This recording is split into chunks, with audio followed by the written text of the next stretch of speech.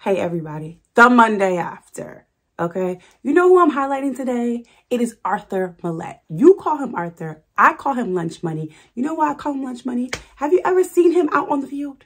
The man is angry. Someone stole his lunch money, okay? He's mad, he's hungry, he's fierce, and the man went out there and got his pick on Saturday. Shout out to Arthur Maulet. So proud of you. Been rooting for you all season, and I got the receipts to prove it. I'm not just talking.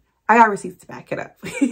Shout out to Alex Highsmith as well, get another stat. Cam Sutton, Minkah Fitzpatrick, Cam Hayward, okay? The vet out there killing it on defense. The defense went out there and only allowed 10 points, and I could not be prouder of that defense. Shout out to them, okay? So moving on to the game, I know it was an emotional game. There was a lot on the line.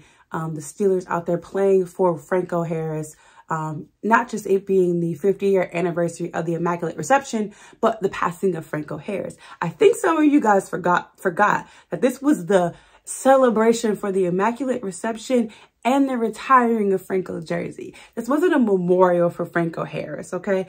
That is a separate occasion. So I think some people got lost in the sauce there a little bit. I understand the untimely passing of him, but let's be honest and give kudos to the Steelers organization. They were there to celebrate the anniversary of the Immaculate Reception and the retiring of Franco Harris's jersey, okay?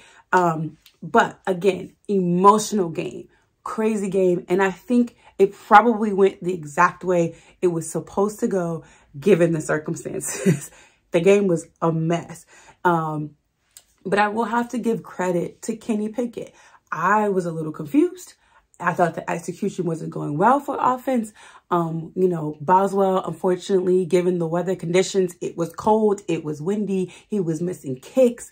But I give it that last drive because I knew the second to last drive wasn't going to go our way. I just had a feeling. I was like, this ain't going to be good. Even though we got the interception, and we got the ball back, it just didn't feel like, ugh. So that last drive, to know that Kenny Pickett was kind of in control of that offense, calling the plays, I could not be prouder of that moment. And before you know what Tomlin said, it was a moment for that defense to really kind of grow and be men and not the young guys in the league on offense. So I'm proud. I'm proud of that offense and figuring out a way to get it done. Pat Freiermuth, okay, hello, use him.